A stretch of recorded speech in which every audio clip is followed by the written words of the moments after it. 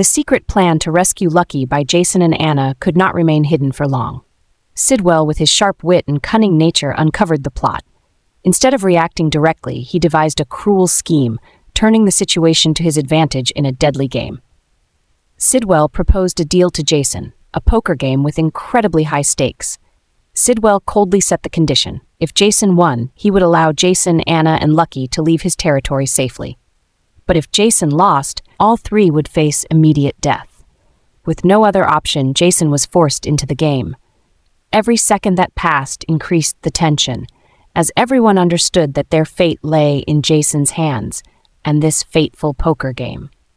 Sidwell, a seasoned player in deceptive games, remained confident that he would emerge victorious. Jason knew he wasn't just playing against Sidwell, but also battling the tricks and distractions Sidwell would use to control the game. The poker game unfolded in an atmosphere thick with tension, with each card revealed bringing them closer to life or death. Anna, sitting behind Jason, worried but could do nothing except place her trust in him. Lucky, weakened after days of captivity, also realized that his life now depended on Jason's calmness and sharp decision-making. Throughout the game, Sidwell applied constant psychological pressure, taunting and provoking Jason, trying to throw him off balance.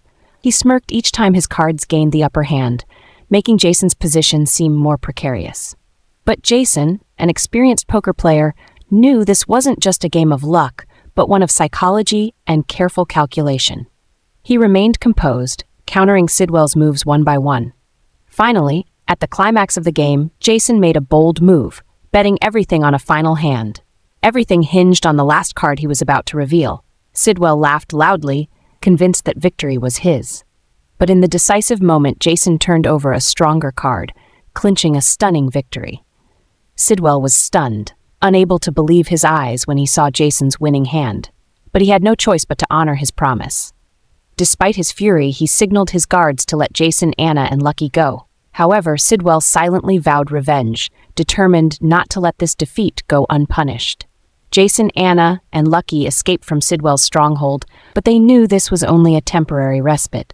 With his dark nature, Sidwell would certainly return, not one to give up easily. As they made their way back to Port Charles, they realized that Sidwell's threat extended far beyond a simple poker game. The real battle had only just begun. After Jason's decisive poker victory, everything seemed to be over, and they prepared to leave safely. Jason, Anna, and Lucky quickly got into the vehicle they had used to reach Sidwell's base, hoping to return to Port Charles and escape danger. However, Holly, who had been held captive by Sidwell and endured tremendous pressure, had already discovered Sidwell's sinister plan. During her captivity, Holly uncovered that Sidwell had secretly planted a bomb on the vehicle used by Jason and Anna, intending to kill them all after they left. This was Sidwell's final play to ensure they would never escape his grasp.